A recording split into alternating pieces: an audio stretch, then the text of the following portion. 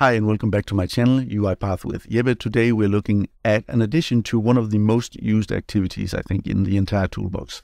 That is the if activity, and what they've added to it is something called the condition builder. So let's have a look at that. But before we do, if you like this video, make sure you give it a thumbs up. And if you want to know when I put out new videos, make sure you subscribe to my channel and hit that little notification bell. Those two things would really help my channel and enable me to spend a little bit more time putting out new content for you guys.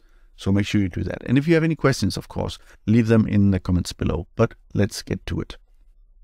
So I'm inside Studio and I have an almost empty project. There's a sequence here.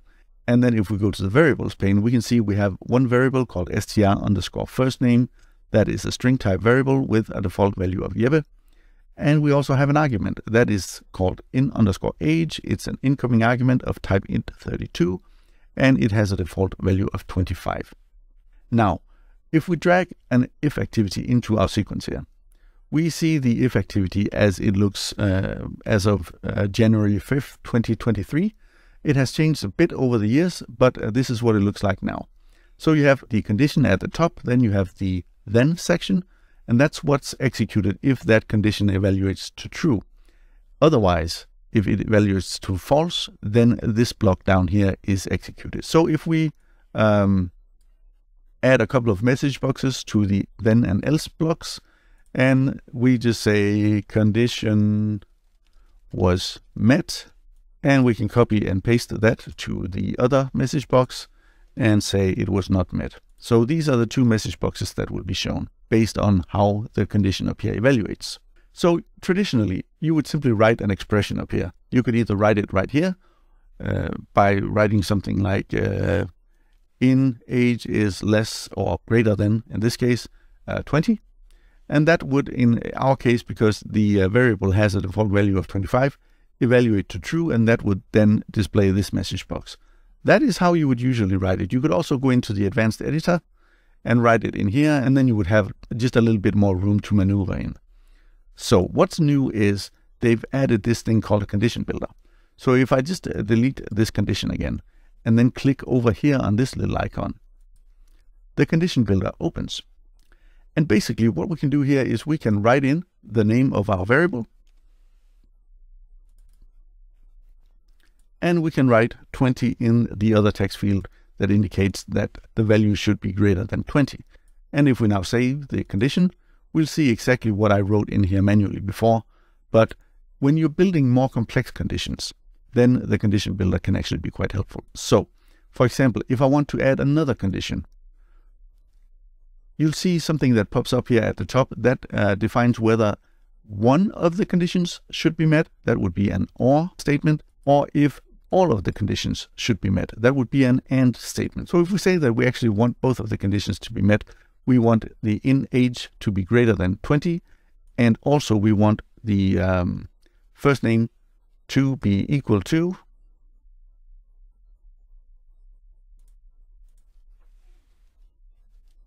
Jeppe, and then save the condition, we can see that it actually builds that slightly more complex condition in here.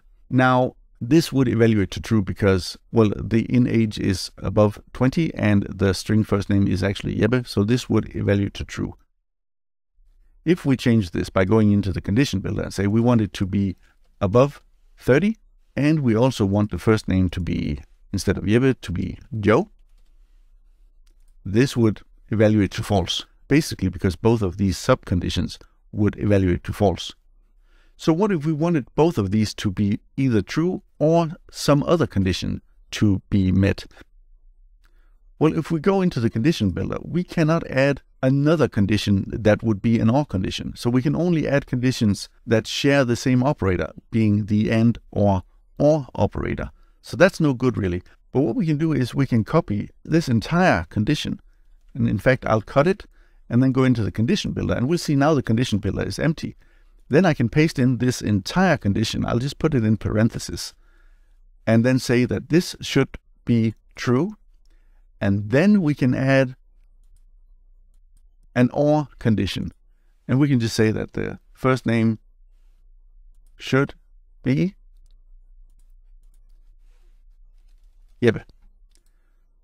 So now if we save it, we can see that it's actually written a slightly more complex condition that either the age should be above 30 and the first name should be Joe, those two together, or the first name should be Jeppe. So in this case, it actually should evaluate to true.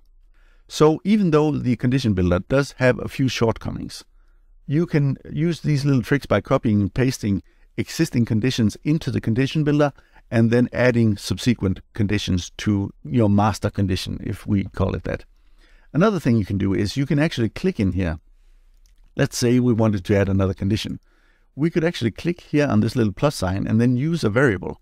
And the term variable is slightly misleading because it does show both variables and also arguments, and they are denoted by a V or an A here. So both the str_first name variable and the in_age argument are shown inside of this use variable option. So I just click this and it's inserted into the box here, and then we can type in whatever criteria we want to be evaluated.